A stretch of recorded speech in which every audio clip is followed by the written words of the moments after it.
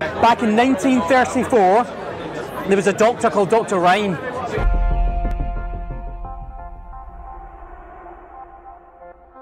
Can I check the rest? No, you can. You can have a look at these because they are the same, but it just happens that these are actually blank.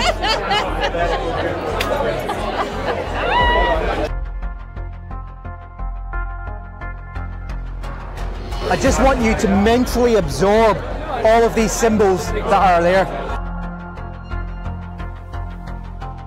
5 cards. I want you to hold them, but don't look at them. I'm going to pop this here. And when you're satisfied, I want you to fan them out like this.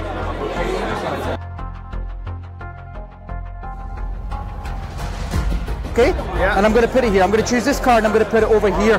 That's my selection. Anyone face down. Okay. I'm going to take this card and I'm going to turn it face up and I'm going to put it back into the deck, and I want you to do the same with my card behind your back, and then when you're finished, bring it back around like this. Okay? And we'll just put it down here. The card that you gave me that I should have turned face up, it's a wavy lines.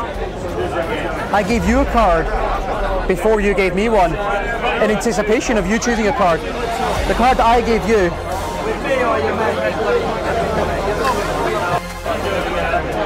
because Dr. Ryan said when you have that mental telepathic connection between two people, not only is it in the same place, you would only choose one card and that would be that. Brilliant. But people started calling Dr. Ryan a cheat and a fraud. He said actually he was faking things, because he said that although they've chosen these, all the rest of the cards must also be the same, and that's what people thought. But he proved to them that he wasn't a fraud, and in fact that they couldn't have chosen anything else, because all of these are the same.